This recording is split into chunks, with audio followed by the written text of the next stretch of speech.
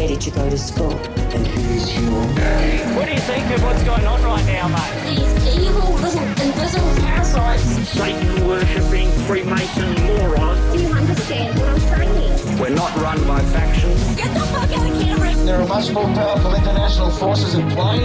Is this pink eye? Is this what pink eye is? I don't fucking know what's happening. To actually Google and video dancing men. Please go outside and look at the me quickly. It's been crazy, guys, but guess what? It's how it is, mate. Mate, because I want to do you slowly. Well, I ain't spending any time on it. Welcome to the Conditional Release Program, a podcast that delves into the netherworld of cults, crims and con artists. I'm Jack the Insider, otherwise known as Peter Hoisted for tax purposes. And I'm Joel Hill, and we are back. We're back. Clip show was a nice break. Putting this show together is such an absolute slog. And while we do love doing it, we needed a rest. I needed a rest. I think you needed a rest too. Yeah. But also, what a great walk down memory lane. I actually laughed out loud in the car listening to it. I'm quite funny at times. What can I say? Yeah, we got to hear from Eric again. Bless his psoriatic heart. And he's back in this episode, finding himself checking Gumtree for burial plots. Oh, maybe he could turn himself into biosludge and be sprayed across the 9th hole at Trump National Golf Course in Bedminster, New Jersey. Really green up those fairways, yeah. Absolutely. I mean, watching Eric fertilise the grass would probably be the proudest moment Donnie's had for Eric, because there hasn't been many of those. Yeah, not one damned one, you know, poor lad. But he's a good-looking boy and will leave a good-looking corpse. More about that later. Yes. In the meantime, we wish to kick off episode 101 with a few thank yous. Sandy and Sauce especially. Mm-hmm. It was remiss of us not to mention you on the 100th program. Damn remiss. I blame Joel. Whoops. But know in your hearts we could not have done it without you. Or indeed any of you who have contributed to the program, given it a boost or flicked me and Joel's stuff of interest. Yep. Your help over the past 2 years has been instrumental in making sure the podcast had insights into cookers and conspiracy movements that can only come from tirelessly watching mad people do mad things for hours on end. We truly appreciate your work. Absolutely. And for someone who absolutely hates watching video content, I can't stress enough how important it is for people to have pointed us in the right direction, to give us all these juicy details and the saucy stories without trawling through hours of rambling content, because I couldn't do it. I literally couldn't do it. I probably would have given up by now. Heartbreaking, yeah. And there's a ton of you on Twitter and all sorts of mediums that send us beautiful things and abbreviate videos to 2 minutes, and I fucking love you for doing it. And we love you all to the bottom of our hearts. Yes. Yeah, we didn't do this in the 100th. We should have. And we love you. And speaking of rambling, this is the part where we put our hat out and beg for money. Yes, I am once again asking for your financial support on behalf of Joel. Now, this is a podcast built of blood, sweat and tears. I cut myself the other day and bled quite a lot.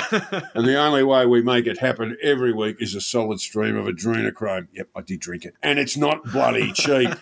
You are a tortured child, aren't you, Jack? Yeah, it's actually made me feel older. Benjamin Button's adrenochrome situation.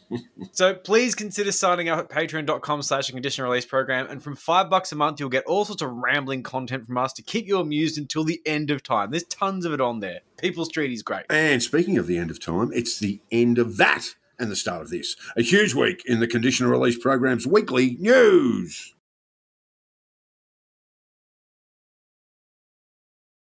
I didn't actually know about the Shrine of Remembrance in Melbourne until it became the venue for an anti-lockdown piss-up. Lots of rum and cokes, and lots of red flag-waving bogan gronks pissing all over a monument to those that died defending Australia at war. Yeah, they did urinate quite a bit on the Shrine of Remembrance. What goes in must come out. If you've grown up in Melbourne, it is it is a heritage building. It is a really sacred building. And yes, it was something else just to watch the place being pissed on by cookers. Yeah, it's not very nice. I think a few people were in the same boat as me, which is sort of lefties who don't have much of a military fetish, but still finding a bit of a moment to be outraged over the desecration of something they hardly thought about until it was just taken over by drunk pedo fantasies with these sexually violent hero complexes. And then it was a bit on the nose. I mean, like, these people fucking died. It kind of sucks. Like I say, not big on the military fetishism, but there's a line. This, of course, was universally condemned, except by cookers, who basically pretend it didn't happen. You know, they've just got this cognitive dissonance. No, we didn't do it.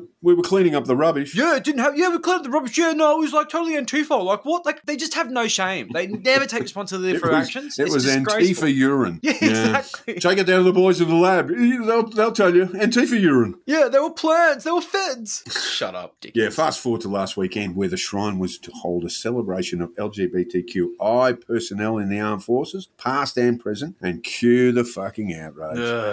The shrine was to be lit up in the colours of the rainbow flag alongside a special last post service at dusk to open a new exhibit which called Defending with Pride, which includes stories of gay and lesbian members of the armed forces over history, Of which there are many. and the lighting of the shrine was cancelled at the last minute due to a backlash from right-wing mouth breathers. And you can imagine how this played out. A statement from the memorial's administrators said, Over several days, our staff have received and been subject to abuse and in some cases threats, Shrine of Remembrance Chief Dean Lee said. We have seen something of what members of the LGBTIQ community experience every day. It is hateful. In place of the lights, a rainbow flag has been raised at the shrine. A ban on gay and lesbian personnel in the armed forces was lifted in 1992 by the Keating government, but that doesn't mean they weren't in the ranks. I mean, it's like that don't ask, don't tell law in the USA. As long as it was kept under wraps, it wasn't enforced. Having to keep your sexuality a secret is a burden nobody should have to bear, especially when they've decided to take up arms, put their life on the line, and potentially die in a pile of mud and blood for the objectives of a nation state. But, you know, that's how it was in the good old days, right? Oh, I love the good old days.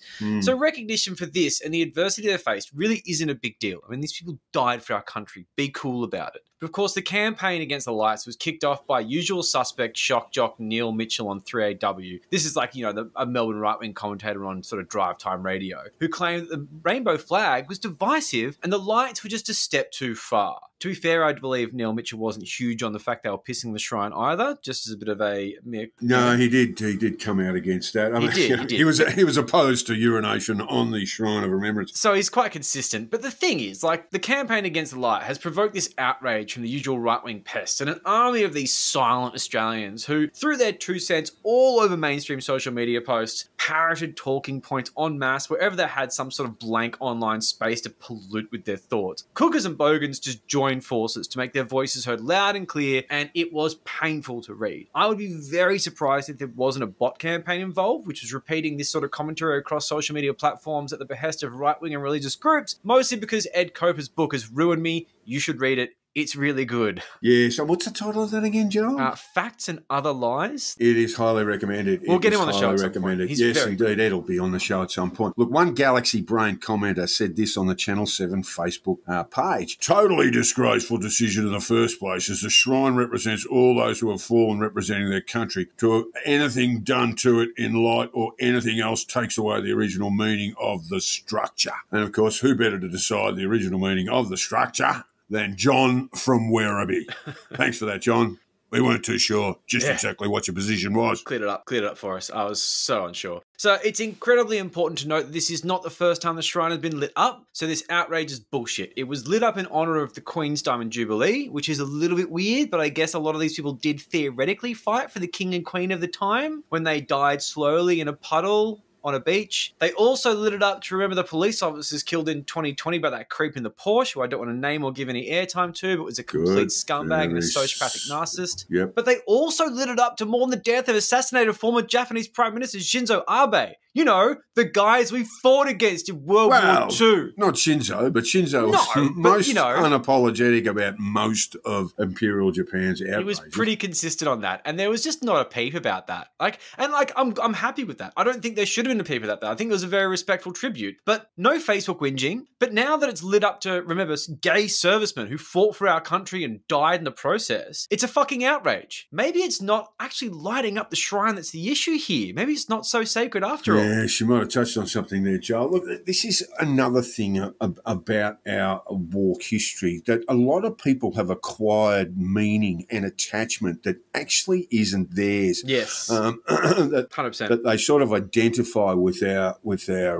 returned servicemen and women, but have no direct attachment to them. That's not to say that those who have got relatives who fought in World War II or in Vietnam or indeed in World War I, Korea, etc., any of the major battlefields, and going all the way up to Iraq and Afghanistan, that those people who have that attachment there might sort of understand it a little bit better, rather than this sort of collective roar of, oh my God, don't dare desecrate the name of the diggers, who we don't know. Yeah, although they just say this sort of stuff in their own image. It's like, whatever I believe in, the diggers believed in, and I'm going to make sure that their honour, like, you know, it's stolen valor by saying my beliefs are those of the diggers and you should respect them like you respect my beliefs. It's projection. Exactly right. And it's bullshit. Exactly right. Yeah, it's nasty.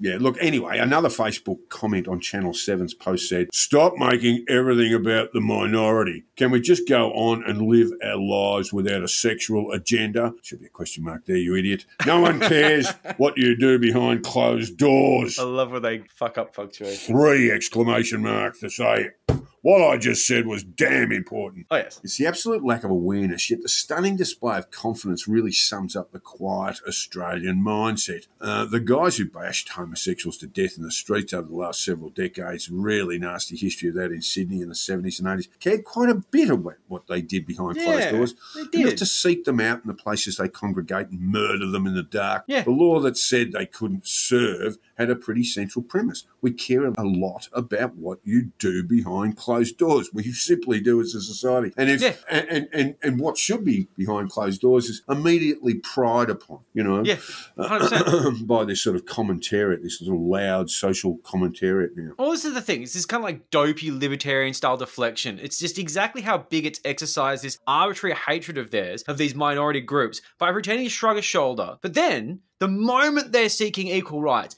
they fight tooth and nail about this group that they, you know, care so little about. Oh, no, I don't care what you do behind closed doors. I'm just not going to let you get married. Everybody should be treated equally, except for them. Yeah, exactly. And I mean, like, the efforts to turn this into a thing have been astonishing. While Neil Mitchell riled up the normies, Avi Yemeni spearheaded the cookie campaign, claiming there was to be a protest held at the shrine, which was the real reason for the lights being cancelled. But cooker watchers on Twitter looked into this and saw nothing of it. Not on Telegram, not on Facebook, just Yemeni. Yeah, a protest organiser on Telegram said this, responding to a Rebel News headline that claimed the planned protest had thwarted the rainbow lights. My question is, who planned this freedom protest planned for the shrine? None of us know about the protest that was meant to be on Sunday. So it's been and gone. And no planning. There was no plan. There wasn't a plan. But there's 2 good reasons for this to have been created. First and foremost is that Yemeni has been a bit light on protest content recently and needed an excuse to go out, hit the pavement, grab a microphone, get his giant idiot bodyguard out and make a prick for himself in public. It's just what he does. And then, of course, he edits it down to make himself the hero of his own story. He was a Nazi, by the way, wasn't he, Joel? He's a Nazi, isn't he, Yemeni's bodyguard? What, the giant bodyguard? Yeah, like, didn't we actually fight against Nazis at one particular point? I think that's my understanding of history. Yeah, the amount of Nazis that have been hanging out at the shrine is just fucking terrifying on that protest. But anyway, so this is the other thing, though. Like, saying the lights were cancelled due to threats to staff doesn't have the same freedom ring to it, you know? It's that thing of like, are we the bad guys? Like, yes, you are. You are. You send death threats to people in the RSL because you get pissy about rainbows. You fucking creeps. Yeah, while cookers have openly denied the claim that threats were behind the cancellation, with Real Ruction, there's a reliable source, claiming that the CEO was lying, a classic Ruction move to whitewash the terrible actions of his allies. Avi Yemeni managed to find a guard at the shrine who said that there weren't threats, but simply hate mail, and went on to accuse the CEO of lying. The usual Avi Yemeni trash. Yeah, textbook stuff from him. And a Nazi on Telegram said this, and I'm not going to name him because he's a piece of shit. No, don't name Nazis. And there's also a massive homophobic word coming up here, just as a general thing. I'm going to say this because I don't want to make you say it. Bullying works. This is the quote. Bullying works. The fags decided to cancel lighting up the shrine as a result of threats and abuse. Little sunglasses face emoji. Oh, nice. Now we bully the head of the shrine into resignation. Keep the ball rolling. Don't let up. I mean, the threats were real. Yeah, again, just got that vague memory. Yeah. Australia fighting Nazis. North Africa, I think, was the campaign there, fighting the Desert Corps, the Nazi Desert Corps. Yeah. Yeah. Not sure why Nazis have got much to fucking say about Australia's war dead. They have a lot to say because, like we said, they just project their bullshit onto the war dead and try and steal their valour because they're soulless pieces of shit. Exactly. So, look. Once again, the cookers are behaving badly to get their way, and then they use this classic revisionist history trick to absolve themselves of any wrongdoing. Or they just blame anti-fascists, you know, as they want to do. It was Antifa what done it. They love doing that. Oh, no, someone else sent the threats. Oh, the threats don't exist. I mean... Yeah, the Rebel News headline that claimed a protest was planned didn't follow the usual rules to build a cooker rally. Telegram and Facebook groups that pushed these plans to the masses were not activated. He just said, there's a protest plan, and hoped it was a self-fulfilling prophecy. He was taking a cue from Field of Dreams. If you build it, they will come. Harvey, if you tweet it, they will go. And a few did, but not many. From my estimates, and I asked Soz to back this up, it was about 15. And I would love to say this was cookers aren't low enough to go and protest fallen soldiers being commemorated, but it was just badly organised. They're definitely low enough to do that. They yelled at an op shop. So it just wasn't organised at all. That's the real thing here. Avi Yemeni just claimed it was a thing and went from there because that's what he kind of does. The cooker movement are clearly becoming more and more like the Westboro Baptist Church as time goes on. That's what it reminds me of, yeah.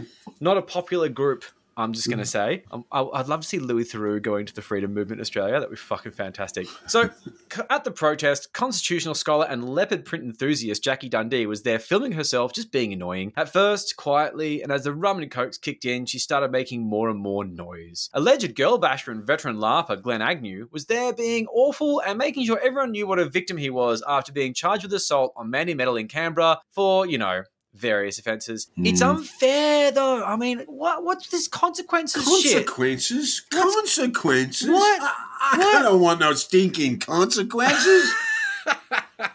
Yeah, all of this lines up with what is an extraordinarily awful time for the LGBTIQ community, especially in Victoria, with the state election on the horizon and the Victorian Liberals doubling down on trans and homophobic candidates who are mouthpieces of hatred legitimised by political candidacy. We are seeing an uptick in gay and trans panic we haven't seen since the marriage equality plebiscite in 2017. And it's not just in Victoria. The attempt to create a pride round by the Manly Sea Eagles recently, putting a rainbow stripe on their jersey for a Thursday night game, caused an absolute fucking eruption, with 7 dopey Mormons on the team refusing to wear the jersey. Absolute storm in a teacup. But the jersey sponsor was PointsBet. Apparently gambling is fine, but gays are the real problem. I mean, I'm not entirely sure that's what Jesus was intending, guys. Just saying. Yeah, look, it was terrible. I mean, the club just didn't do it well. They didn't communicate very well. They should have perhaps got someone like Ian Roberts to come and speak to the guys. I mean, it was just essentially a message of tolerance. And it was just completely lost. I mean, Hollywood celebrities or Australian Hollywood celebrities got their Manly Sea Eagles jersey before the players did. Come on. Yeah. You can do better than that. Yeah, I see. You can do better than that. Manly. I got a soft spot for them because I think it's brave to be the first one, and sometimes the first one makes mistakes. The Roosters have been doing it for years. Have they? Without a blue. Yeah, absolutely. Okay. Yeah, yep. For years. Those Sydney gays. Those Sydney gays. The Northern Beach is apparently den of intolerance. Don't knock the demographic. You need to build your numbers in people who are watching football. Yeah, that's what totally it's all fair. about. Really, in the end, it's about getting more bums on seats and on couches watching the fill up rugby those league. Paddington pubs. So look, the culture wars are kicking off. I really do hope they die down after the election in November because I think a lot of stakeholders are going to pull their heads out. But it looks like a lot of cookers are, as we predicted a long time ago, moving on from vaccines and lockdowns and straight to right-wing outrage tropes. It was kind of always going to happen. The new trope is that gay and trans people are groomers that manipulate children into sex. This makes me so fucking angry. Yeah, There's no basis for this at all. If there was, None. I would join their ranks. But all this serves is to simply demonize a community. It's purely political and is driven by hatred. Stupid, pointless hatred. Cookers at the Shrine call the RSL a bunch of pedophile protectors. But on what basis? See, all this is they've convinced themselves that if you're gay or trans, you're a pedophile. It's that simple in these fucking single-digit IQ brains. And while we would be best served to ignore these voices in our community, they happen to walk around cities with megaphones, shouting it in highly dense areas. Screaming at buildings. They scream everywhere. Pedophile buildings. To be fair, pedophiles are in buildings. So, there is a correlation there. Yeah. But I mean, until they're arrested for doing this, or just, sort of shot from a clock tower, people in minority groups are just going to continually feel under attack by unhinged right-wing extremists. And it's just an unsafe environment. This rhetoric amplifies. It's taken straight from the playbook in the USA, where organisations like Disney that voiced opposition to the Don't Say Gay laws in Florida were instantly painted as attempting to normalise sex with minors. It's despicable behaviour from the right, who will do anything in their power to hurt people they don't like. It's divorced from reality, which is meaningless in a post-truth era where outrage porn shapes ideology and truth is too boring and stale for the loudest, lowest denominator. The message must be clear.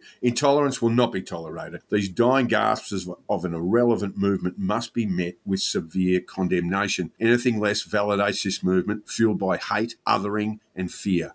Fuck them. Fuck them. And speaking of fuckers, in other news, astonishingly unelected Great Australia Party Senate candidate and former One Nation Senator Rod Culleton, he's in exile, has had a bit of a barney with a magistrate in trying to have his bail conditions altered because they were inconvenient to the great man. Yes, a bit inconvenient. According to the Kalgoorlie Miner, and we thank patron Gerg for this. Champion work, Gerg. Love ya. The man who continues to describe himself as a senator in exile, continues to call himself that, by the way, appeared by video link from Esperance Courthouse, Carlton lives in Perth apparently, to appear before Magistrate Andrew Matthews to have his bail conditions changed because Carlton believed fronting up to the Esperance police station, or indeed any other police station in WA, was a bit of a stretch. Fair. Carlton has been charged with assaulting a public officer, and the matter will be heard in a Perth courtroom at a date to be fixed in October. And when he first appeared in court, Carlton was given the option of providing a surety, that is, an amount of money, or reporting to police regularly, and chose the latter. So he actually chose. No, I won't give you any money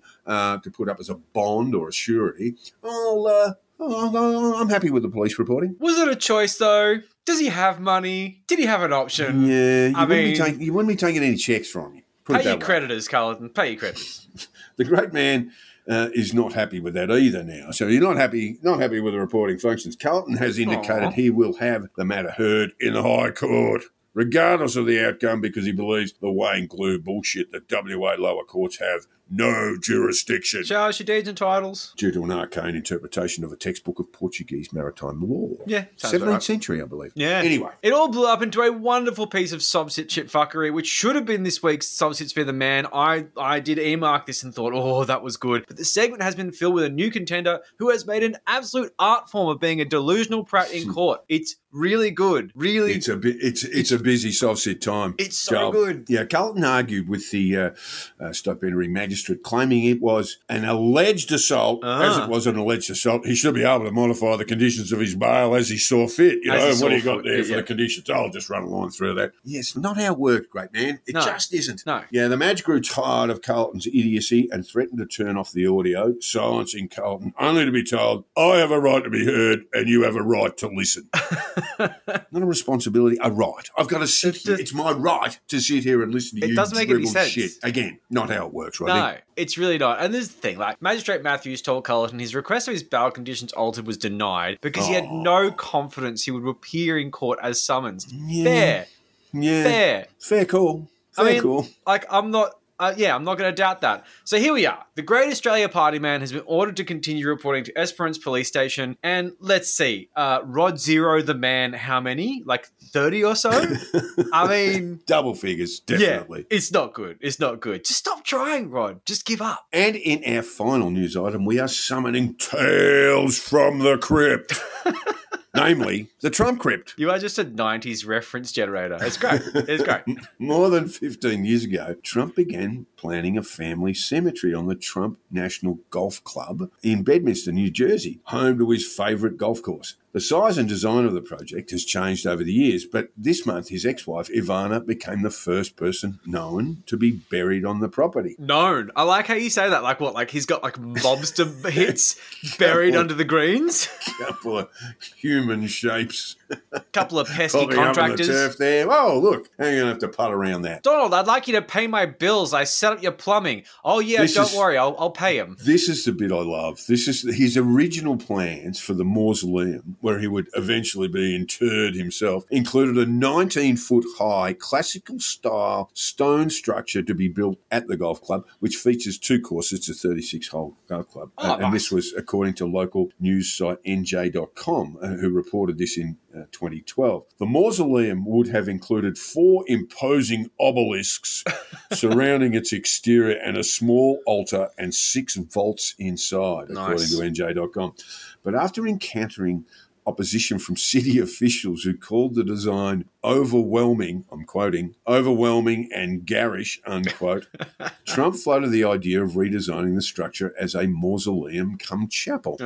And this was according to the Washington Post. Plans for the large-scale mausoleum were ultimately scrapped, and Trump proposed several other cemetery redesigns, including a 284-plot portion of the golf course with burial sites available for purchase on the golf course. Yeah. No such cemetery has yet been built, but according to news website cite the insider, or just insider, the presence of burial grounds on the golf course property could offer tax breaks to the business. Let's face it, Jack, the Donald has never met a tax break he didn't like. Oh, no. Come What do on. we mean? Tax break? Let's just start putting the dead in there now. I mean, I could just not pay my taxes, but aside from that, I like it when they invite me. It's good. So Ivana Trump, the Donald's first wife, who he traded in for a later model of Melania, was laid to rest on the property earlier this month in a modest grave in a grassy area behind the first hole of one of the courses, not too far from the main clubhouse. The New York Post reported, which is a good position, I suppose. Yeah, good spot. Right next to all the contractors that he killed instead of paying their bills. And I mean, sadly, she did recently die following a fall in her Upper East Side home on July 14th. That's why she was buried, Joel. You can't bury them if they're still alive. But I'm not exactly going to smile about the fact the poor old lady died. But I mean, you know.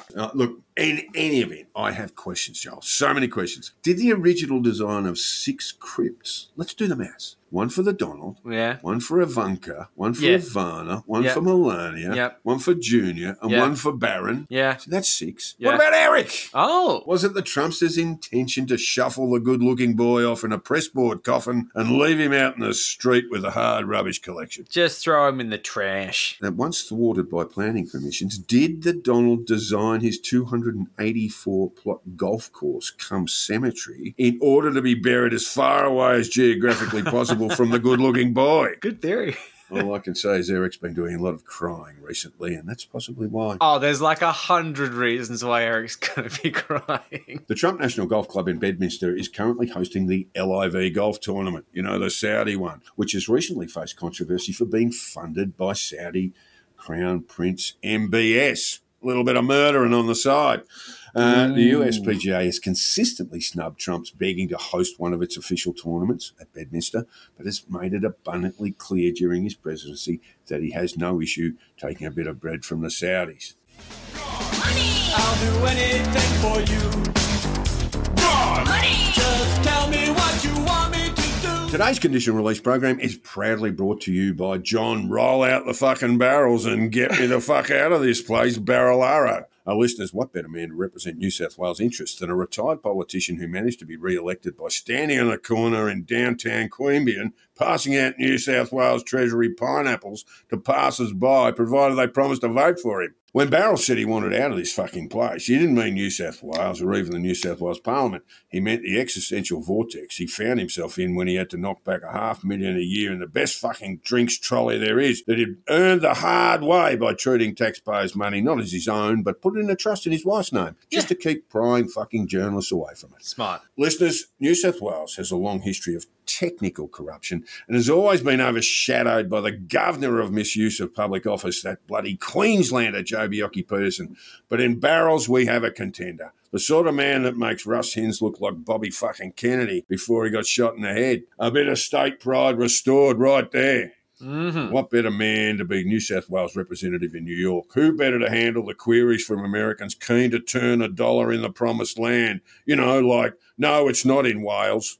That's in England. Yeah, nah, Austria's in Western Europe, mate. And yeah, we speak English, but we're no fucking good at spelling and stuff.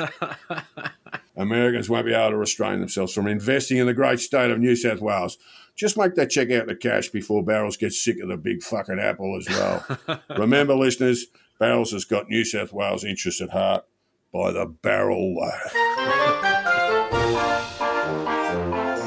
I think one of the first things it says within the Constitution is all laws within. And with the sage words of former bouncer and current constitutional expert Fanos Panayides ringing in our shell likes, it means it's time for Which Black Bill Fuckwit Said That, the quiz show we plan to have presented by Andrew Beefy O'Keefe, but we couldn't afford the weekly meth bill. Oh, controversial. And if you're successful in today's Which Black Bill Fuckwit Said That, Joel, you'll be given a plum job paying almost $500,000 a year, plus all the swill you can eat before having the job rudely taken from you, your reputation such as it is, trashed, and the job given to a politician whose sole aim is to be the worst appointed representative of this country since Vince Gare was sexually harassing secretaries 2 at a time and being pissed every single fucking day before lunchtime as Australia's ambassador to Ireland and the Holy See way back in the 1970s. That is Long a story. niche reference. That's That strong. is very niche. Strong. That was Gough. Vince Gere was the leader of the DLP in the Senate, and Gough Whitlam gave him the plum job, the ambassador to Ireland and the Holy See. Gere took the job, and Labor picked up the number in the Senate, allowing them to move forward. And it was a horrible choice because he really was just a drunken lech who misbehaved on a daily basis until finally, I think it was about 1976, Fraser removed him. It was just awful. If it had have happened today, he'd be on criminal charges in Ireland and in the Vatican. Good. Anyway, we want to thank listener Cap and Happy for this one. Bless. And it's very complicated, but we'll start with a quote. When people who lie for a living are telling you that you're a liar, when people whose job it is to spread disinformation are accusing you of doing that, you kind of want to dig in a little bit and not give an inch to people who you know aren't criticising you in good faith. Okay. Was that truth teller, once a very fine journalist who has a bit of a sniffle. Wait, it's the man flu, and he's pretty sure he got it from one of those darned Ukrainian biolabs. Glenn Greenwald. Dickhead. Or was it truth teller who just filed the company behind InfoWars for bankruptcy in a desperate bid to avoid an estimated $150 million damages bill? Alex Jones. Couldn't happen to a better bloke. Or was it truth teller, former Democrat congresswoman who has had the lurgy for a week, snot pouring out of too many orifices to name here, and she's pretty sure she got it from the darned Ukrainian biolabs? Tulsi Gabbard. They take away your humanity. Or was it truth teller, Russian president for life and then death at the hands of those darned Ukrainian biolabs of Vladimir Vladimirovich Putin? I mean, look, there's every chance it was all of the above. But I'm going with Glenn Greenwald. Well done, yes, Joel, excellent work. Yeah. I haven't heard the quote, but it's just one of those things where, like, Glenn used to be an interesting guy. He used to be a good journalist. Really good journalist. He used to do his thing, and then he got this weird thing. Maybe he, like, acquired a brain injury or something. Well, guess who he was interviewing at the time, Joel? Oh, fuck, like what, Tucker Carlson or something? Alex Jones at the time. So what he's talking about there is...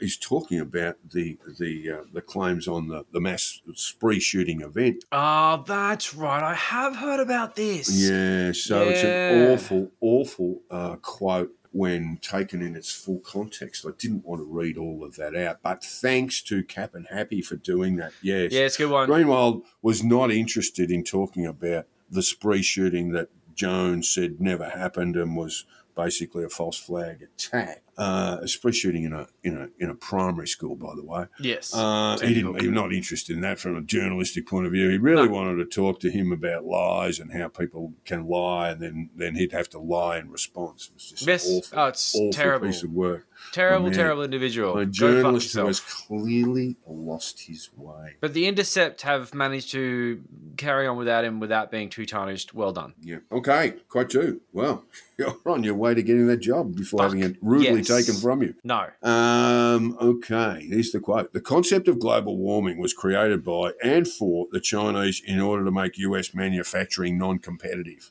Nah, that's an angle. Was that lover of Disney caricatures, hater of Uyghurs, president for life with a non-parole period of 12 years, Xi Jinping?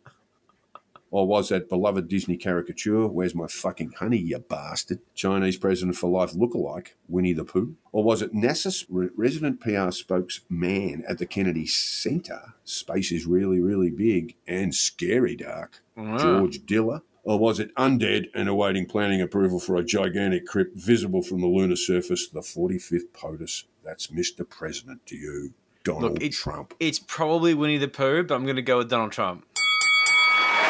Hooray, Joe! Oh, excellent work. Yes, it was. It was a quote that he quite famously made as president. Fucking concept of global warming was created by and for the Chinese in order to make US manufacturing non-competitive. Okay. Okay. Yeah. All right, Donald. Yeah. Okay. Right. Just eat some KFC and shut All the fuck up. right, you're about to get the plum job before it having whipped away from you. Honestly, 3 months of that salary and I'm ahead. You know, I'm good. I reckon you'll get this one too. My money's on this. All right, here's the quote. You can now have an abortion in NZ, that's New Zealand, for any, in caps, reason, Finally. without doctor consultation until birth. The baby can be partially born for harvesting their hearts and then, in quotation marks, aborted. Oh, so they abort them after harvesting the hearts. Yeah. That's spicy. The baby will have no pain relief whatsoever. Not even an aspirin. Well, I mean, why waste it? Why waste the pain relief on them?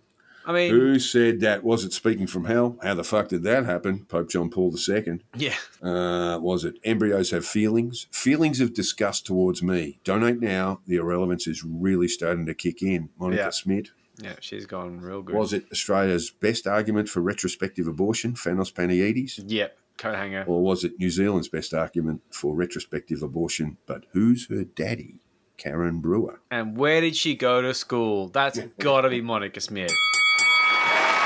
It was indeed. Yes. Yeah. Forget bodily autonomy and vaccines because she's sticking her nose in women's uteri. Oh, this is where she's always wanted to be. This is her home. Yeah, it's exactly right. And it's just a whole new gig now, you know. She's going to present to presidents and tell them how appalling it is for women to have their own reproductive rights. And the terrifying thing is she's probably actually going to get somewhere with it, but let's see what happens. I want to see if she drags people like Paniides in too, you know, because he's stupid enough to get involved in that. He really fucking is. He really So is. there you go, Joel.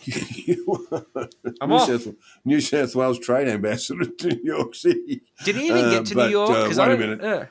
Barrels has just put his hand up, and I'm afraid you'll have to come home. Oh no, you're not even going to leave, but you'll have your reputation trashed in public. In a parliamentary inquiry. I will find my revenge somehow, and it will be cold and sweet. Oh dear, the trade minister in a spot of bother. Can't see how he'll survive it. And of course, Barrels has resigned anyway, retired anyway, so he's gone. He'll be just fine. a nightmare, and it'll roll got all the tons of money. way into the next election, which is as far away as March of next year. Oh, And it just makes them look shitty and terrible and corrupt. Even though, you know, they might not be systemically corrupt, it certainly looks like they were looking after one another. And I think they are wide open to get rolled next year. I hope so. It's time. We fired you, we sacked you, we dismissed you as what? As garbage, because that's all you are. You're a criminal, you're a traitor, and you're going to the biggest barbecue in history. So from Christmas dinner to you are the dinner. Thank you, that's what I'll go with.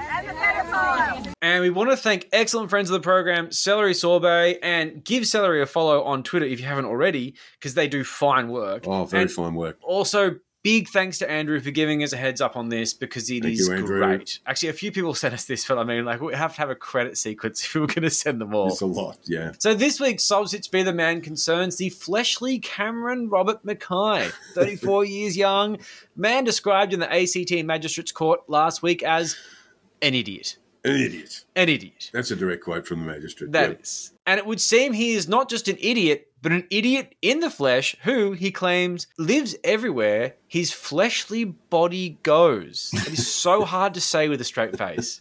Fuck. Yes, Magistrate Margaret Hunter described Mackay as an idiot after an affidavit was filed by him. He's a soft-sit and was described by the magistrate, the affidavit that is, as gobbledygook. Yeah, sounds right. Mackay appeared to have confirmed the rough character assessment as he engaged in a shouting match with the magistrate before his audio was turned off. Mm-hmm. Cameron Robert Mackay, 34, we said his age, but we may as well say it again, is accused of assaulting a then 67-year-old woman in February when all the cookers were in Canberra, in an incident in February that left her needing surgery to both her wrists, ACT policing said on Friday. The woman was working at a venue inside Epic, when she has to deal with, we'd have to deal with these idiots. It was the race course, I think. Mackay of Kings Langley in New South Wales, in the, what would you call that, sort of northwest of Sydney, allegedly fractured both the woman's wrists while causing a disturbance. Yep. He did a runner in February, leaving ACT police to issue a video asking the public to help identify him. And he was subsequently arrested in May in Sydney by the New South Wales Wallopers and granted bail to attend the ACT Magistrates Court. Mm-hmm. He was later granted a bail in court on the condition he returned to the ACT for future appearances, but he allegedly failed to do so. I have to say allegedly because he's been charged with bail offences. Yeah. He allegedly failed to do so in June and July, and warrants were issued for his arrest. And on Wednesday, 24 July, with a bench warrant in place, he was arrested by New South Wales Police, and ACT Police subsequently had him extradited, where he cooled his fleshly heels for the next 48 hours or so. Oh, and they are so fleshly. Can you imagine just the cost of this prosecution so far? Yeah, it's with outrageous. Extradition proceedings, And just because some clown wanted to speak over a loudspeaker.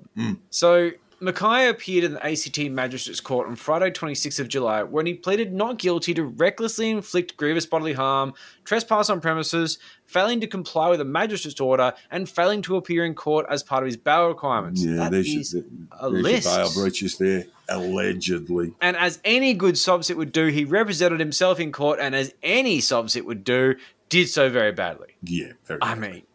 Typical. He represented himself and applied for bail. He constantly argued with Special Magistrate Margaret Hunter about his name, a classic, which is, and I quote, "You can call me Cameron Robert of the House Mackay." And then he went on to say, "I'm not a person. I'm under duress right now. The name that you have there is not I. It's not under the Chicago Style Manual." Fuck's sake. The Chicago Style Manual. How the Chicago Style Manual gets a mention is really... It's great. For those wondering, the Chicago Style Manual is a style guide for American English, for newspapers, book publication, etc. And it's been published since 1906 by the University of Chicago Press. Rob Sudi would know why he said it. It doesn't have a lot of relevance here. It's weird. It's a weird thing. Rob would know, but I have no idea. I tried to look. I don't know. I should have looked on Fremantle Television. Yeah, it's not under the Chicago Style Manual. My name is not there. As the argument prolonged, Miss Hunter told him, "No, you're an idiot, Mr. Mackay. Yeah. That's what you are. You are wasting the court's time," she said. Good. And after the party settled on his name being Cameron Robert, as opposed to Cameron Mackay, as listed in the court documents, he continued to talk over the magistrate. Good idea. Always a good idea. Oh, they talk love it. over the magistrate. When the magistrate's trying to talk, just talk straight over the top of them. They love it. They just fall in love with you and say, you can go and, look, you can take that police officer's gun with you. They just say, "You're such an alpha male. I just bow to you." I'm getting a little bit moist sitting here. Yeah. Fucking hell, idiot. But her final words were, "Shut up." Not final words, but it's probably her final direction in that particular exchange was, "Shut up until I'm finished." Good. The defendant, who is not in the Chicago Style Manual, argued he did not fail to appear because I made a special appearance by way of registered mail, but said he did not receive a response. He didn't even get a thank you. Oh. So that was a gobbledygook affidavit, which you just looked at and gone, you know where this belongs? In the fucking bin. Yeah. Burn it, bin it. So he said, "No, I appeared. I didn't appear in person, but I did send a letter, which was just a bizarre rant." Yes, a series of fingerprints and weird gibberish. Surely that's enough. I wish we had the letter. Oh, I was trying to find it. I really wanted to find that gobbledygook affidavit. But he went on and say, "All of this stuff you're doing to me, a living, breathing man who was appearing via a monitor to speak to you," he said. Like he's doing everyone a favour. I'm here. Yeah. I'm under duress. I'm under duress here. You've forced me into a contract with you by this video link. It's terrible. The magistrate Hunter asked her associate to mute him at times after warning him to respect the process and be quiet when others were speaking. Shush. Turn him off. I've told him, she said. I'm a big fan of this magistrate. And when She's the great. hearing finally got to the bail application, Magistrate Hunter asked him why it should be granted. And he said, I will attend in the flesh. Yeah. And Magistrate Hunter then said Pinky she was promise? minded to grant him bail, but only if he promised to attend in the flesh. I mean, Pinky promise? she kind of caves to him there, but I kind of like it because I think she's probably laughing under her breath. Yeah, it's either that or just locking this guy up for a month or two. Just getting him fucking dealt with. The defendant also asked Miss Hunter to change his name in court documents to Cameron Robert of the Mackay House, which the special magistrate noted. And I'm not sure what that even means. She said, No, what she just noted. said. I'm noting that. Yeah, I'm noting that. Now shut up. Yeah. He said he still lived near Kings Langley, and this is great because, quote, I don't live in the postal box that's connected to the house. I live everywhere my fleshly body goes. The fuck does that mean? I mean, come on, man. This is my favourite part. Have some dignity. You know, after spending a night in the cells, might have been two, but definitely one, and with bail granted, the fleshly Mackay emerged from the ACT courthouse, assuming some sort of rock star personage, you know. No comment, no comment. He said to absolutely no one. There wasn't anyone there, sort of, you know, and hanging a microphone. And he just walked straight out of the courthouse and says, no comment, no comment. And then proceeded to comment to anyone who was within earshot by screaming at journalists who were, you know, outside the building a bit of a distance away. No comment, no comment. Yeah. Hey, you fucking bastards. I am not a crook. His bail conditions include reporting to Blacktown Police Station. He is scheduled to reattend court in the flesh on October 7th. I think it's on, I'm not sure the date has been set, but it's definitely in October, and we'll be watching. Fuck yes. So let's take a look at the scoreboard, Joel. 2 breaches of bail, allegedly. Bail granted. Third occasion. Idiocy confirmed. By the court. Yep.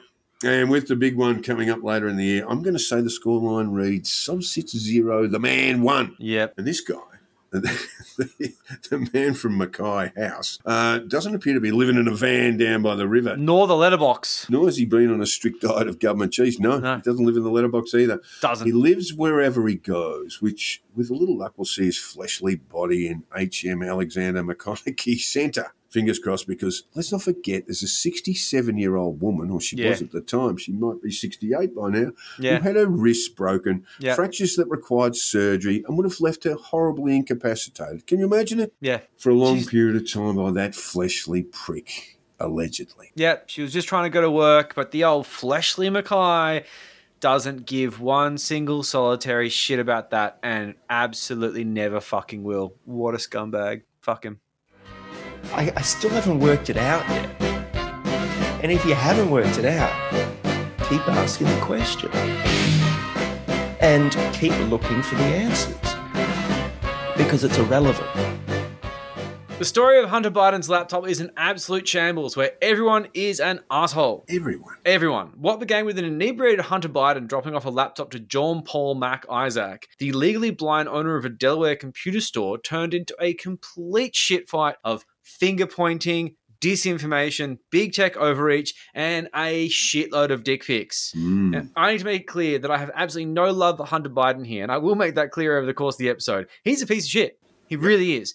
Not only did he have an affair while married to his wife Kathleen, but he did it with his brother's widow, Hallie. That is some dark shit right there. Hunter Biden's perpetual misbehavior may have a very sad root cause, which is the car crash that killed his mother and infant sister Naomi. Both Hunter and Bo were critically injured in the crash, and both survived, with Bo suffering multiple broken bones, but Hunter sustained a fractured skull and severe traumatic brain injuries.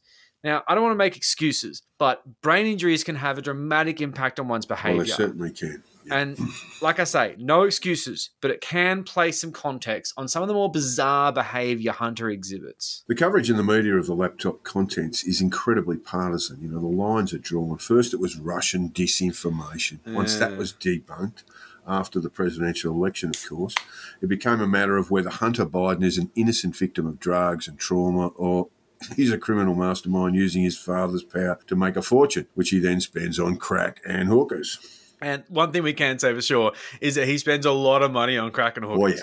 Oh, yeah. So much.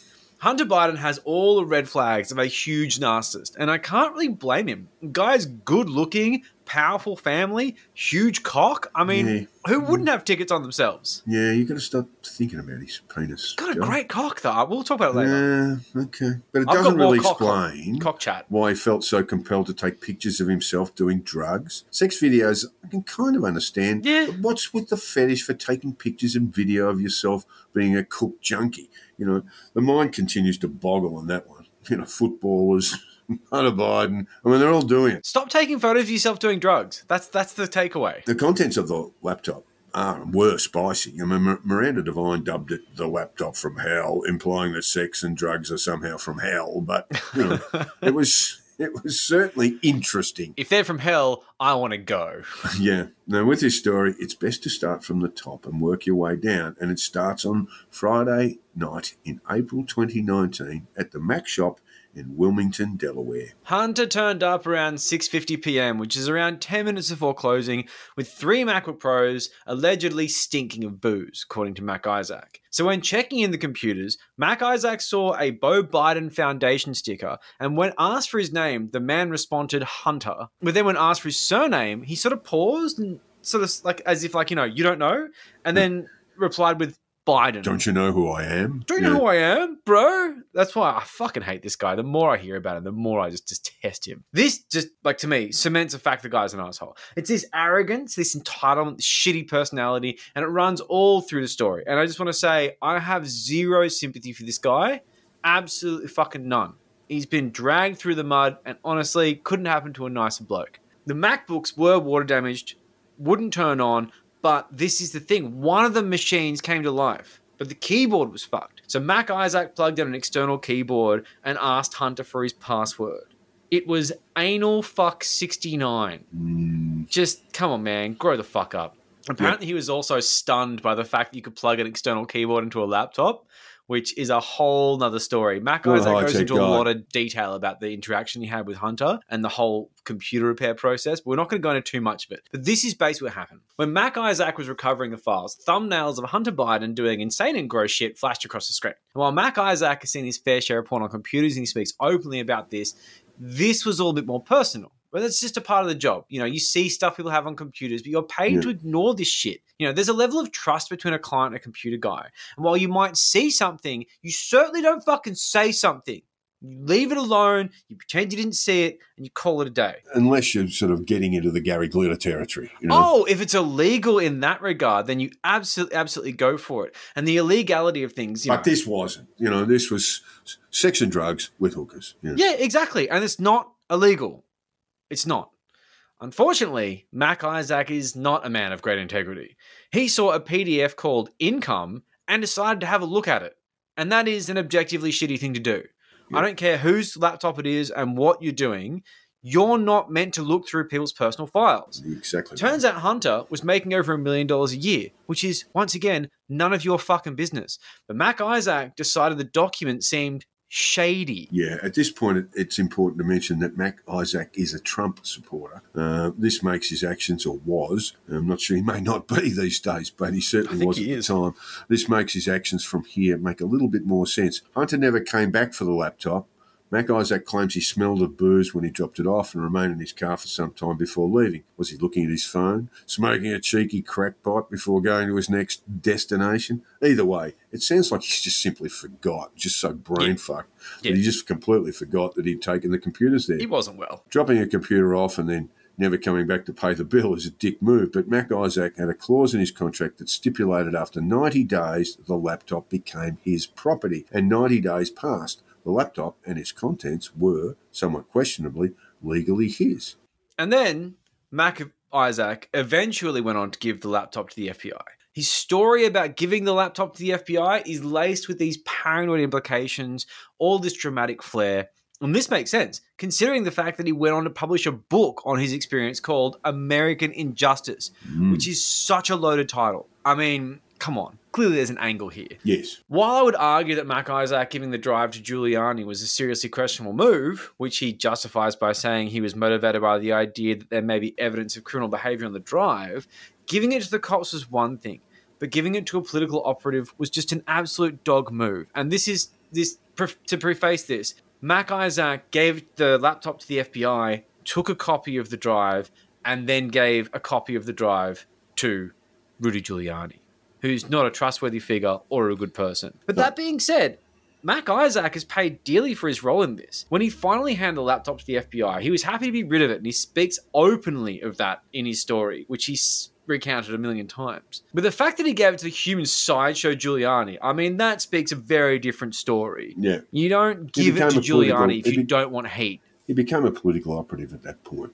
Absolutely, and quite fucking willingly. Once the story blew up, Mac Isaac had to abandon his business in Delaware, go on unemployment, which he claimed in a Fox News interview that I watched on the weekend. This was denied to him as part of a wider conspiracy. And this, like, watching this interview revealed so much about the mindset of this man. He thinks the Bidens are targeting him through government agencies, which is completely absurd. He thinks that his hat, he's got these ridiculous Scottish hats, he thinks they make liberals upset, and that's why he likes wearing them. Like, you're just a child. This guy's a fucking moron. But he's paid dearly. He's basically living in a van down by the river at this point. He's in a van down by the river. He's on the government cheese. He's not having a good time. He's not having a good time at all. He's been denied government cheese. Well, yeah, exactly. I mean, his appearances on Fox News and right-wing media would not be as lucrative. And as he says, quite rightly, his reputation as a technician, like a computer technician, is shot. Like, who's going to trust Mac Isaac with their files? No, that's right. Dude's exactly a narc. Right. But not only is he a narc, he'll give your files to fucking political operatives. So, like, look, in my opinion, he's brought this upon himself. He hasn't got away with this. He hasn't benefited from it. But at the same time, fuck him. He's not a good person. Like I said, everyone in this story is an asshole. While he gave the laptop to the FBI, he also kept a copy of the files, which this paragraph should have been in earlier, and he decided to give this to Rudy Giuliani through his lawyer, Robert Costello. And I like this because Giuliani's a lawyer. Costello's a lawyer. So who's like Costello's lawyer? Does every lawyer have a lawyer? Like, that's like exponential, isn't it? Like, it's lawyerception. Anyway, look, basically... Yeah. Never enough lawyers, Joel. Giuliani got the drive, he got really excited, and he set to work digging as much dirt as possible from it, and there's a lot on there, let's face it. It's probably a good time to say that the FBI decided after a very, very long time, and they didn't speak to him at all for several months, but then they've decided that there's nothing worth pursuing on it. Not criminally, yeah. No, not criminal stuff. And anyway, alongside the images of Hunter Biden posing naked, posing with drugs, and a 12-minute video of him fucking a prostitute while smoking crack, were 129,000 emails with varying degrees of incriminating information. And I say incriminating very lightly here because for the most part, the emails revolved around Hunter Biden using his surname to get jobs, which is not illegal, and offering to introduce people to his dad for money, not illegal, not in terms of his father anyway. Yeah. There may be some legal issues arising from acting as a foreign agent, but not for a sleepy Joe. You know, if paying to meet politicians was illegal in the USA, the entire Senate and Congress would be in jail. Yeah, so the introduction business is okay, but some of the introductions were done by were mooted at least, were planned from Ukrainian businessmen. Yeah, and there are implications about going outside borders, but at the end of the day, a lot of these things are quite incidental and low consequence. Yeah, look, he was an unregistered. It may be claimed that he was an unregistered foreign agent or working on behalf of a foreign government. Yeah, and that he'd not registered, but it doesn't climb on Joe at all. It'd be a hard case anyway. He was talking about daddy. I can introduce you to daddy, Big Daddy. Big Daddy, I think it was, something like that. Daddy, yeah. There's a whole bunch of stuff they dug up, which is just so arbitrary and pointless. So giving the drive to Giuliani was a terrible idea on several levels. But one of those was the fact that he is, Rudy Giuliani, fucking computer illiterate and clearly employs idiots of a similar caliber to work for him. The external hard drive he received wasn't cloned or copied to maintain integrity. You take the drive and you immediately clone it and you put that in a fucking safe. But no, they plugged the drive in and moved files across the drive into folders that were marked for their significance according to like whether the material was incriminating or not. I can't remember the names. I should have written this down. Something along the lines of like, dirt file or incriminating. Like they were so blatant about it. Hunter Biden cock. And of course, unfortunately at this situation, that'd be the good folder, the contents of the drive, which are probably legitimate, as far as evidence goes, is dog shit. Yeah. Because the drive's been doctored.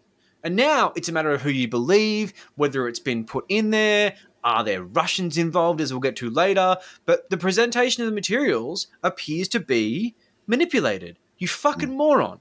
You had this beautiful thing and you made people able to doubt the contents. It's actually a really good point because Giuliani had copies, but other media organisations had copies as well. And Giuliani gives his copy to the New York Post, but others are given copies of this thing. And if it was in fact doctored or had been doctored or at least potentially doctored, then maybe it's a get out for some of those mainstream media organisations who ignored it. Yeah. But we'll deal with that in a minute. And they milk those get outs pretty hard. I mean, Giuliani goes straight to the New York Post, who he thought was a trustworthy source that wasn't going to spend their time debunking it, which is something along the lines of what he said. And they began to publish articles based on the information taken from the laptop. The first stories were regarding Hunter's role at Burisma, the Ukrainian gas company he worked for. Clearly, because his last name was Biden, there's no other reason why a crackhead was on $50,000 a month to be a part of this company. But historically, Joe has tried to keep a distance from Hunter's business dealings, and for a very good reason. He's an opportunist and a fucking idiot. He's an absolute liability, and you want nothing to do with being near him. But Hunter managed to introduce Vadim Pozharsky. You are much better than this than I am. True professional. To his father in Washington, D.C. and spent some time together, according to emails from the laptop, which they were on like flies on shit. Yeah, it's not a good look, but it doesn't imply Joe sold his time for money. It does imply, very, very straightforward way, that Hunter was flogging access to his father. But that doesn't mean the father was involved. No. It was not an official meeting and simply an incidental, unofficial meeting as one would do when your son introduces a mate. They appear to have had dinner. There's absolutely no evidence to believe anything nefarious happened there. And this was while Joe Biden was Vice President of the United States. Yeah. During the Obama administration. There's disinformation, but it's bullshit. A story circulated around right-wing circles that Joe Biden, who oversaw an anti-corruption investigation as part of his work as Vice President under the Obama administration or in the Obama administration, threatened to withhold $1 billion in aid from Ukraine to persuade the government to remove their top prosecutor, Viktor Shokin, from his position. Why? He wasn't prosecuting corrupt government officials. That is the story. The story on right-wing media goes that he demanded this to protect his son from investigation, but Hunter and Burisma, the company for which he was on the board, were not under investigation at all. It was just typical disinformation from the right, the usual shit. They made it up. This is in stark contrast to the phone call between Trump and Ukrainian President Volodymyr Zelensky, where Trump attempted to withhold $400 million in congressionally approved military aid unless he investigated Hunter Biden in cooperation with Rudy Giuliani and the then Attorney General William Barr, and that was something he was impeached for the second time. Obviously, Republicans don't see any issue with this while screaming about the idea that Biden had a corrupt prosecutor taken off the books. Hypocrisy much? Yeah. Biden's story downplaying the meeting between the Burisma exec and himself isn't just the liberal media protecting the Biden crime family. Senate Republicans conducted an investigation and found no wrongdoing by the Bidens, yet the story continues to thrive in disinformation circles. We also mentioned the FBI, who just go, okay. Yeah. We've had a look at this and it involves no crime. It's ugly, but it involves it looks no crime. bad, but it's not criminal. The Trump dynasty is full of things that look bad that aren't criminal and things that are, but we'll get to that in another episode. The left have responded to these claims of pay for play with Biden and Burisma by highlighting the $2 billion investment from the Saudi Crown Prince in a private equity firm started by Trump's son-in-law Jared Kushner. This is the thing. So whenever pay for play comes up in regard to Hunter Biden's laptop, they mention this. So one tweet with almost 10,000 likes simply says this. Yeah, you say Hunter Biden, we say Jared Kushner and his $2 billion Saudi deal. And this is the thing. The right don't give a shit about Jared Kushner taking $2 billion off the Saudis. They love corruption. It shows business nous and gumption. They're making deals. Love making deals. The art of the deal, man. The art of the deal. So what the right can't handle is a sex scandal, which is something very unlikely to come from the Kushner direction. Dude wouldn't know a crack pipe for a light bulb, and he's not a sexual creature. Look at the fucking guy. His dick would not be worth taking photos of if you could find it. Yeah, I think you're prejudging there, Joe. Oh, come on. If only Hunter was politically corrupt and Kushner was the crackhead sex addict, now we would have a scandal, because that's what either side wants. Would be fruity. It's what they want. As stories came from the New York Post based on the exclusive information found on this juicy hard drive, Facebook took it upon themselves to place a fact check on the article with questions of its validity. And this was met with outrage from the right, who saw it as a way to bury the story soon before the 2020 presidential election. It was very, very close. Realistically, the source of information was dubious, and the New York Post have a reputation of being full of shit. So this really wasn't a huge surprise. Well, Twitter decided to go 2 steps further, blocking users from posting links to the New York Post story entirely. You couldn't even send it in a direct message. Anyone that attempted to share the story was stopped with a message that read, "We can't complete this request because this link has been identified by Twitter or our partners as being potentially harmful," unquote. And existing links posted were tagged that the link may be unsafe, which implies a virus or a security threat. The article was straight up censored. And furthermore, the New York Post, a media organisation, a newspaper, you say, they make shit up. It's a tabloid newspaper, and at times they do very good investigative reporting. But they were shut down by Twitter for about 10 days. Yeah. Twitter claims not their journalist, the newspaper was shut down from Twitter. Twitter claims the reason why it was their policy on hacked material. Twitter policy states directly distributing content obtained through hacking that contains private information will get you banned. This was repeated by Jack Dorsey in front of a Senate hearing led by a complete piece of shit, Ted Cruz, who pressed Dorsey to admit that Twitter was involved in some kind of left-wing propaganda machine. Dorsey later described the decision to limit the article in such a drastic manner as not great.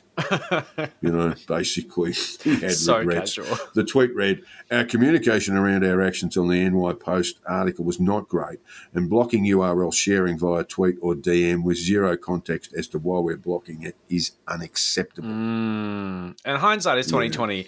At the time, the story from the Post was questionable. The source of the content was questionable. I would say. Look, I get all that, Joel, but at the same time, this had a high level of being in the public interest. Public interest, yeah. And the fact that New York Post pursued it, I've absolutely got no problems with. So the New York Times, probably the most esteemed newspaper publication in the United States, and one of those in the world, most reliable reporting and etc., decided not to pursue the story. And in the context, we have to understand the context here, because this is in the white heat at the very pointy end of a presidential campaign. They had a copy of that hard drive, and maybe they thought it had been that they were part of a deliberate disinformation campaign. That's what they claimed, by the way. They had reason to believe it, but at the same time, but they didn't bother. They didn't bother checking, and they just dismissed the story. At the end of the day, the materials weren't hacked, and this is what John Paul Mac-Isaac says when those sort of things are brought to him. I would say it was very unethical what he did, but they were voluntarily given away. Yep. Alongside the password. What, anal fucker 69? Yeah. Idiot. And then, of course, this was all given to the computer store contractually after the laptop was technically abandoned for 90 days. Yep. I'm just going to put in this little addendum here, which is that this only happened because Hunter Biden is a crackhead and an idiot. Yep. This is all through the story. Don't forget that. But Twitter, not crackheads, not idiots, as far as we know, restricted the New York Post Twitter account, like we said, for 10 odd days or whatever, based on this hacking policy. Not only that, but they also locked the fucking press secretary, Kayleigh McEnany's account, just for sharing the link. Wow. That's the fucking press secretary of the White House for something they're on a bit of a hunch might not be legit. That's a bit much. Look, yes, it definitely is. Try and understand the context, though.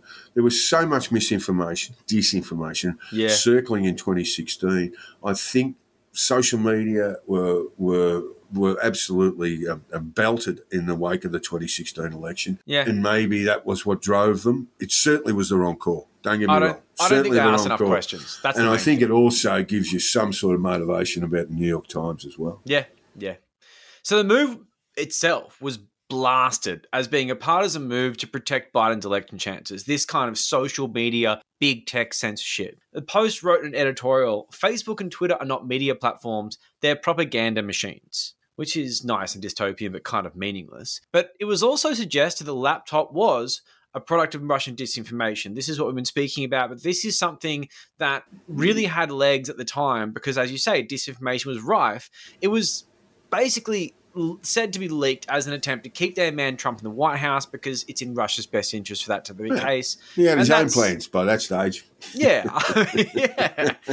Most of the reasoning for this is based on Giuliani's past with Russian actors. This is at least most of the reasoning I've found online. He has an absolute lack of integrity when it comes to electioneering. The guy's got no fucking scruples. But he also has links to Russia in the fact that his work with operators, his work with players over there. So the link to Russia was sort of one part speculation, one part wishful thinking, because left-leaning journalists and campaigners were absolutely dreading the idea of a last-minute bombshell to disrupt Biden's presidential chances. That was the main motivation. I don't doubt for a second that a lot of this was politically motivated. And I mean, fuck Trump, but I mean, it's hard. Well, in 2016, the campaign was essentially, suspended.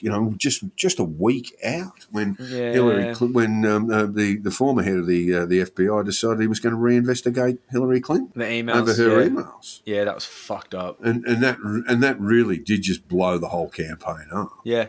Yeah, I mean, she made lots of mistakes. Don't get me wrong. It's not just that she that's not the reason the entire reason, but it was certainly one of them. Her first mistake is that she sucks. Yeah, look, furthering the theory that the laptop dump was Russian disinfo, soon after the Post article, over 50 former senior intelligence officials signed onto a letter outlining their belief that the recent disclosure of emails allegedly belonging to Joe Biden's son has all the classic earmarks of a Russian information operation. That's a direct quote. Has all the classic earmarks of a Russian information operation. 50 former CIA and intel officials from the United States signed that open letter.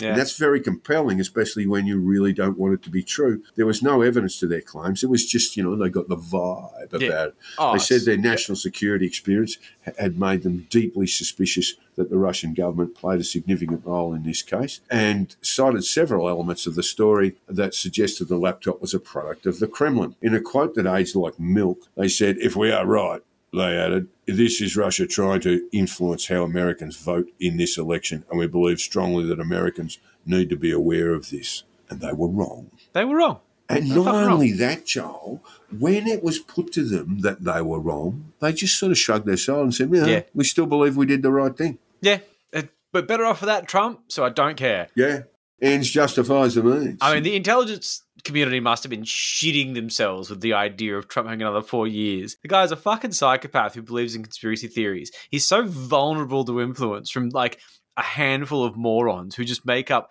weird fairy tales where he's the center and the hero, and he fucking believes it because he's a delusional idiot. So yeah, I mean, I get that. It's this story is full of hidden trolley problems where people, journalists, Twitter, intelligence guys have stood there with that trolley problem thinking, if I put the track this way, I'm going to interfere with an election. But if I put the track this way, it might be the end of the republic as we know it. So, I mean, I get it. But integrity, I don't know. It's a tricky philosophical question. Yeah. Well, those 50, more than 50 in former senior intelligence officials, I mean, their reputations are shot. Yeah. I mean, they're probably mostly retired anyway, so they're probably just there. Pretty much all of them, scratching their ass and golf. There's some big names, and they still appear on MSNBC and all that stuff. They're all retired, but they're prepared to continue to flog their opinions. Yeah, probably write books and nonsense like that, crochet. So relying on this and seeking comment from experts and being cautious to the point of obscuring any belief the material is legitimate, leading outlets like, as you say, the New York Times and the Washington Post also immediately sought to debunk the emails that were relied upon in the New York Post article and just cast doubt upon the authenticity of the information.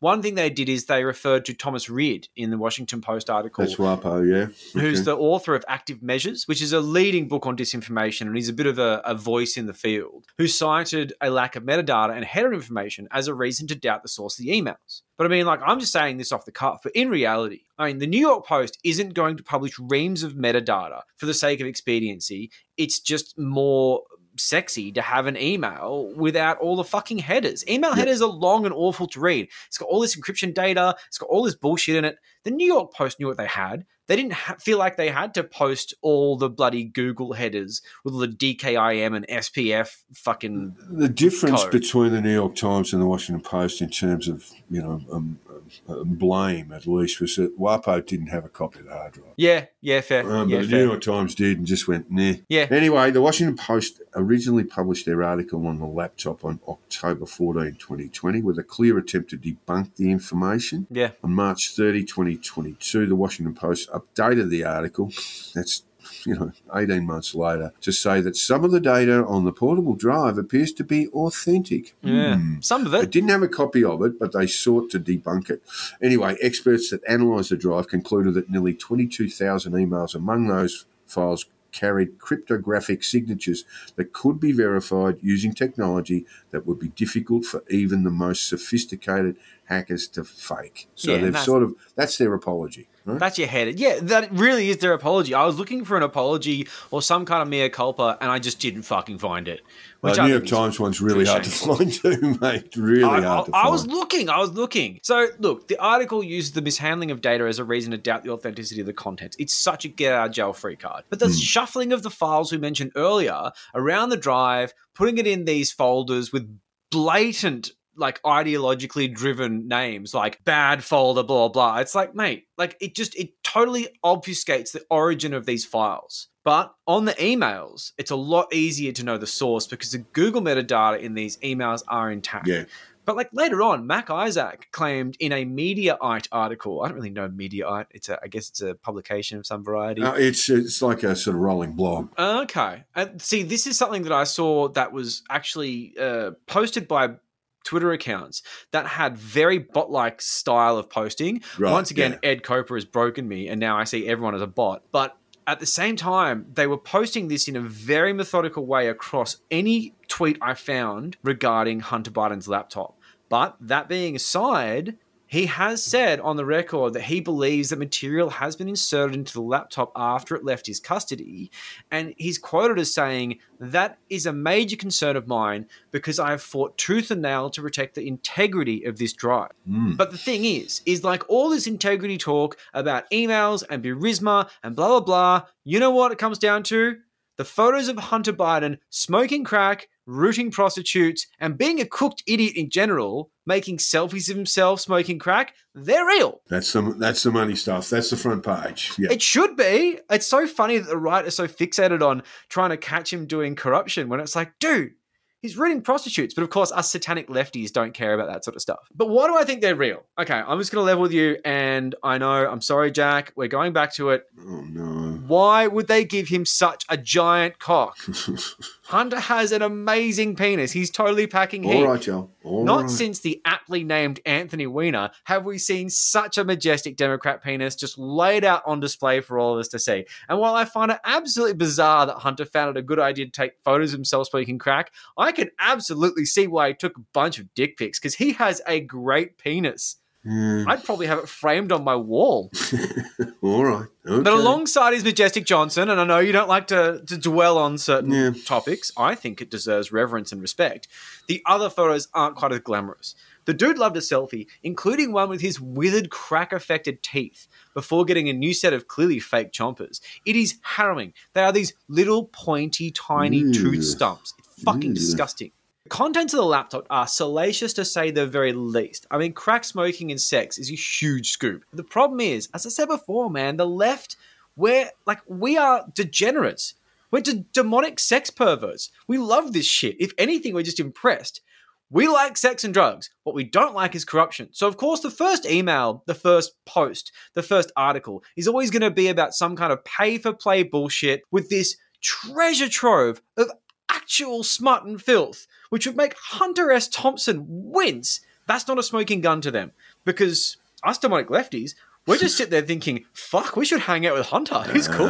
But it was going to go further and cue the child porn accusations. Yes, now, I don't need to explain the obsession with child porn on the right side of politics, but it goes without saying that images and footage supposedly lifted off the laptop would be labelled as kiddie porn. Everyone they disagreed with is a pedophile, and Hunter Biden was about to join the ranks. Oh, yeah. The claims on social media circulated that Hunter Biden had 25,000 pictures of him raping and torturing children under the age of 10 in China on his laptop. Yep. Let's just think about that and what the owner of the Delaware store would have been required to do had he seen those images. So true. So that's why you know it's not true. It's just bullshit. That's right. Facebook tagged them as being disinformation, but that's simply a badge of honour to these people. The claim, of course, appears to have originated from child porn cesspit 4chan, pot, kettle, black. A right-wing media claimed the investigator that subpoenaed the laptop as a top child porn investigator due to his experience with digital forensics investigating cases of child abuse. This association is made to insinuate that Hunter Biden has child pornography on his laptop. It's just pure fucking disinformation. Fox News' Mario Bartiromo asked Wisconsin Senator Ron Johnson, connect the dots. If an FBI agent is working on child pornography issues for 5 years, why is he subpoenaing the laptop of Hunter Biden? Is there a connection here? Johnson answered with, well, I think you just made the connection, he said. Again, this is what the FBI, I think, has to come clean about. Come clean about what? The police who work in digital forensics have worked on child pornography cases. This is obviously bullshit, but here we are. Yeah, I mean, like, it's just, it's fog of war disinformation. But another absolute perler of disinformation tied to the laptop, which I still see peppered around Telegram when I'm browsing for right-wing trash because they just throw it in unannounced with no context at all times. Yeah. Is Malia Obama's black platinum credit card next to a few lines of cocaine. Yeah, I know this one. Snopes and other outlets have claimed the card was somehow stolen by hackers, and they're so vague about it by using that language. But I'm guessing this means they either stole her identity or attempted to make a card with her name on it to create some sort of piece of salacious disinformation. It's hard to say. The idea of hackers stole, like, what the fuck do they even mean? The card claims she's been a card holder since 2011. She was 13. Most card companies don't let 13-year-olds hold credit cards. Generally not, yes. I mean, either way, it's clearly bullshit. I mean, like, there's just no.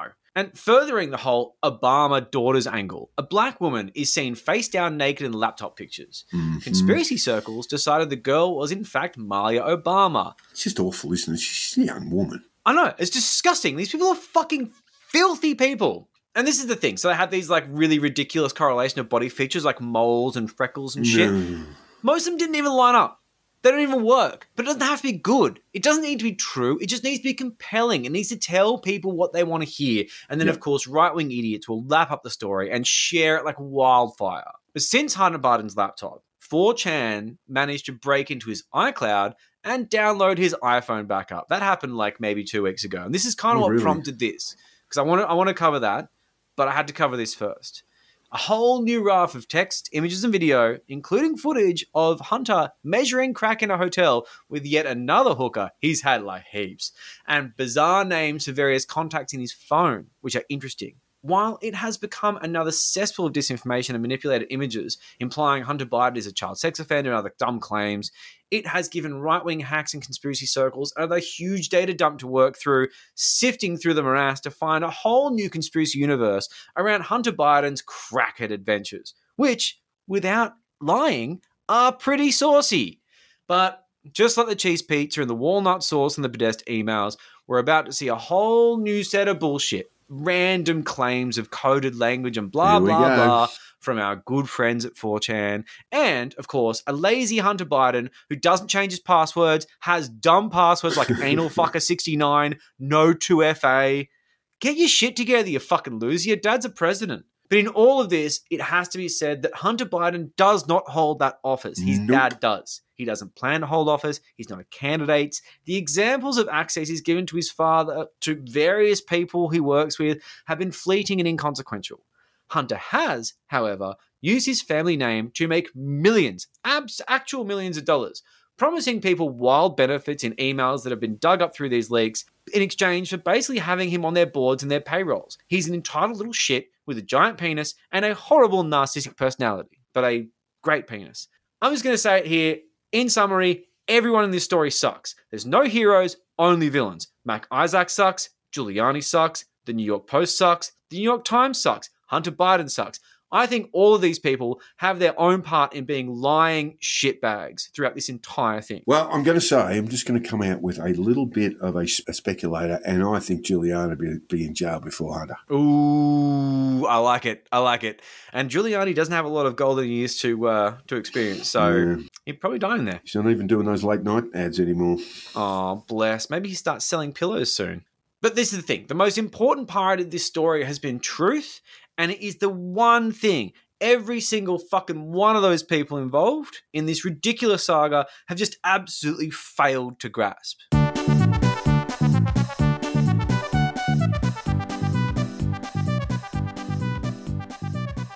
Once again, Pete has failed to deliver the goods this week, and present me with something truly worth laughing about. You're just not funny. You're just sad and weird and angry. You're boring, Pete. Just shit. Just blah. He did make a Telegram post about how he's aging so gracefully and will be surfing till he's 100, but honestly, I think there's a melanoma or two that might get in the way of his plans. But we'll see. I don't know. We'll I'm not a doctor, but too much confidence. Yeah. Baseless. Zippy Babbitt, on the other hand, has been consistently funny. He's there. He has not been idle. This episode is a monster, by the way, so I'm just keeping our decent title, saving it really short and sweet, because I'm just going to let him speak for himself. This is his beautiful, beautiful tweet. He was so proud of this tweet, he pinned it to the top of his feed. Either that or it was an accident. I'm not sure. Clumsy fingers and all. Yeah. It goes, our Shrine of Remembrance is a place where we pay tribute to our fallen heroes who fought and died for the values we hold dear. It is not a place for political virtue signalling. The end. Oh, sorry. Are you talking about the Mauritian fallen heroes or the Australian foreign heroes there, Zipster? He's a 10 out of 10 patriot. Actually, he's 11 out of 10 now. Yeah, he's going nuts on Twitter. He's got the hashtag Shrine, virtue signalling, respect our soldiers. Again, Mauritian or... Okay. Yeah. We'll work that out. Well, I mean, look, we've discussed the Shrine at length this episode, so we're going to kind of leave it there. I just think the words speak for themselves. But just saying, he's proud of that tweet. It has the depth of a 5-year-old. He loves it. What's political about war memorials? I mean, Ralph would ask his equally confused brother, who would sit in confused silence for 2 minutes staring at a wall and then conclude, there's nothing political about war memorials. But even with that aside, you know what isn't political? Being gay. It's a sexual preference. It's not a political stance. It's not something you decide. It's something you're born with. So the idea of homosexuality being political is something that he's inserting in the conversation, not the gays. This man is a fucking moron. 6 years. We have 6 years of this to look forward to. So in a beautiful example of just incidental poetry, Babs came out with this conspiratorial brain fart. Oh, this is good. Fear is a tool of control. Perpetual fear. Crisis after crisis, emergency after emergency. It's a technique as old as time itself. Immediately following is this retweet from Jim Molan. For the first time in 80 years, war on our doorstep is not just possible, it's likely. So what is China's endgame? How might the war start? What would war with China look like, and what should Australia do? Extract of my new book, Danger on Our Doorstep, in today's Daily Telegraph. Fear, fear, fear, perpetual fear, crisis after crisis, emergency after emergency. But I tell you what, all those things, absolutely worth a retweet. I mean, he's part of the system now, right? Now he's actually got to use fear as a tool of control. He's in the fear business, He's Joel. in the fear business, and business is good. And you have been listening to the Conditional Release program with your host, Jack the Insider and Joel Hill. If you haven't already, hit the subscribe button. And if you've enjoyed our bullshit, throw us a 5-star review on your podcast app. Jack can be found on Twitter on @JackTheInsider and Joel on @CrunchyMoses with a K. We have also set up a Facebook page you can find fairly easily. We have really great threads and chats. It's worth jumping onto. But promoting a podcast is easier said than done. Each week, I yell at you to share. This time, I'm going to be nice to you because we've reached 101. We've got a great listener base. Lots of shares, yes, if you lots make of it shares. bigger, it just helps us. Yeah, Because lots of shares we still and get good wishes people last week. coming in saying, "Oh, I've been following Cookers for so long, and I've only just heard of you." I'm Yeah, like, saw a few of why? those. How have you only just heard of us now? Fuck, we've been going for 2 years. Yeah, and the Patreon is up and running, and we Yes, it ask is. listeners to consider throwing a few dollars our way. Yeah, for as little as $5 a month, you have access to all sorts of bonus content. If you give us even more money, you get a whole bunch of other benefits. You can even watch us record the show. But if we get to 1,000 patrons, I promise I'll change my name to Joel of the House Hill, and Jack, yeah, you're on the hook for this, Peter of the House Hoisted, Yeah. will knock over a petrol station so we can get into a courtroom, and we'll just tell them that it wasn't us. It was our Gobbledygook. I'm fleshly good, gobbledygook. bodies. It wasn't us. It was our fleshly bodies to blame. It was their fleshly bodies. And you know, but like, just give us some money. Yeah, look, listeners, we love the grift. It's just we're not as good at it as the cookers are. You know, help us. We're morally conflicted. Yeah, I'm not morally conflicted in any way, shape, or form. I'm actually going to try and sell the Trump some mausoleum, but just made of Bitcoin. Don't bury your loved ones. Just put them on the blockchain, bro. And finally, all feedback, tips, and death threats should be sent to the conditional release program at gmail.com. We would love to hear from you, even if it's to tell us that you've got a few water damage max to leave with us. Just make sure to leave the pictures of your dick on the desktop, and we will sell them to Avi Yamini in exchange for T-shirts with press written on them. That's how I become a journalist. Finally, I made it. I made it into the upper class. Got to have that T-shirt. They got to have the Thanks, T-shirt. listeners. Thanks, See ya. guys. See ya. I don't think I ever want to talk to any of those people. Fuck me, you guys are bastards!